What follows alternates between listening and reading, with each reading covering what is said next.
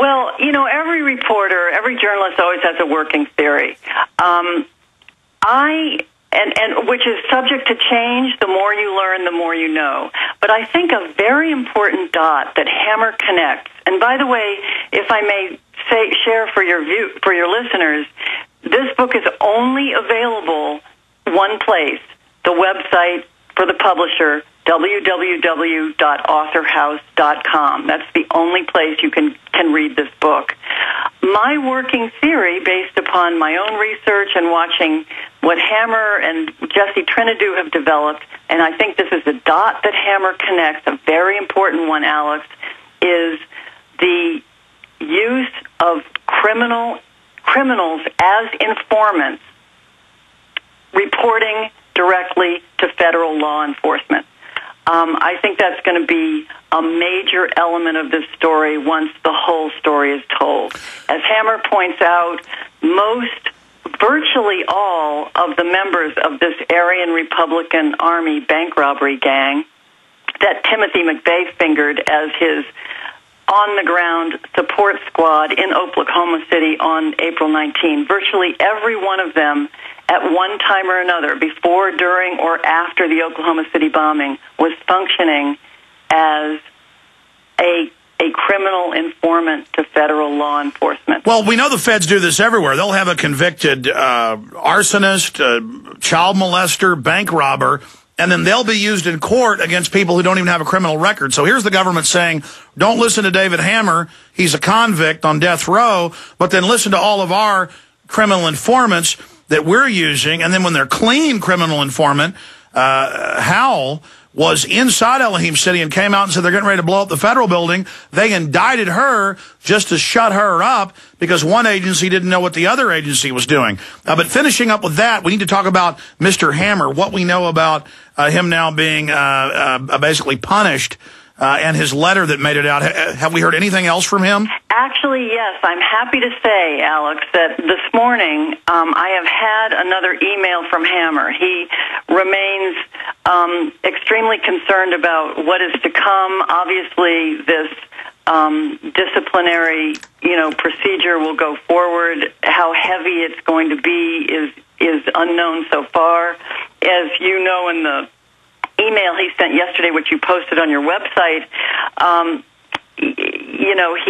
he was, fearing that it was going to be heavy consequences and was expecting that all of his communications would be shut down. So far, that has not happened.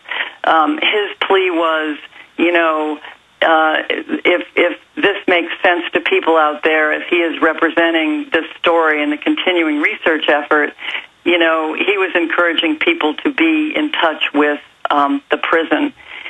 If I may add, Alex, one of the amazing, not so amazing to me as I come out of the America's Most Wanted enterprise, which I worked for some years, the information that is starting to surface through, your listeners. We've had, very interesting emails, factual, informational emails, just continuing to add, clues and leads to this.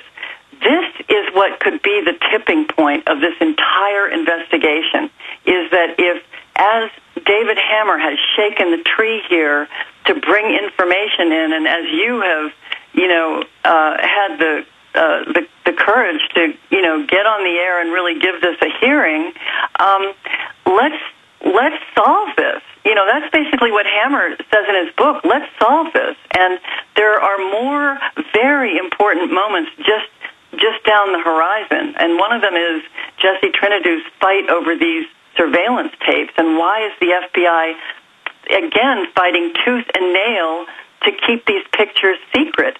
You asked me what is my theory. I think the videotape that the FBI is still holding is going to show us pictures of people who were with Timothy McVeigh on the morning of 4/19/95. And I think those pictures will be revelatory as to the potential, government involvement in some way or other here. But for 15 years, they've been declaring national security on all those different videotapes. But we do have the witnesses that day and the days before who did see McVeigh all over the building, in the ATF offices, you name it. I mean, these are credible people who are on record that work there and who saw him. Yes, I think all of this goes exactly back to that. And to your listeners who are kind of shouting, "Don't listen to David Hammer," I would just say, remember that, more than a dozen honest witnesses in Oklahoma and Kansas swore they saw John Doe number 2 with Timothy McVeigh. And who was that man? Just incredible. I want to get you back for a full hour in the near future to really go over Oklahoma City from your perspective, because we can't just do it justice. I'd be so glad to do that. And I was it was a tremendous interview you did, Alex. You brought, this was the fight to keep this silent, and you brought this story out, and people did hear David Hammer in his own words, and I thought he was persuasive. No, so did my family and friends that heard it. But again, if you've really researched the info, you know how persuasive, because he was saying a lot of these things before it ever even came out. And a lot of this has now been confirmed through the lawsuits of Jesse Trinidu in the federal court. Margaret-Roberts, is there a website or some personal site folks can visit of yours? Yes, definitely. Please visit www.deadly-secrets.com. deadly-secrets.com, and there is a box for information. More than anything, David Hammer would say, were he able to be here to say it himself, is somebody out there knows who was behind the Oklahoma City bombing. If anybody that's listening has any fragment of information firsthand about that, particularly those of you in Oklahoma City, please go to the website. Please be in touch. We are not going to stop. We are going to solve this case. Well, God bless you, ma'am. I look forward to talking to you again. We appreciate your years of tireless effort. You've gotten so much information out from Terry Nichols and others. Margaret-Roberts, we'll talk to you again very soon. Thank you, Alex. Keep up the good work. You too. We're going to come back, take your phone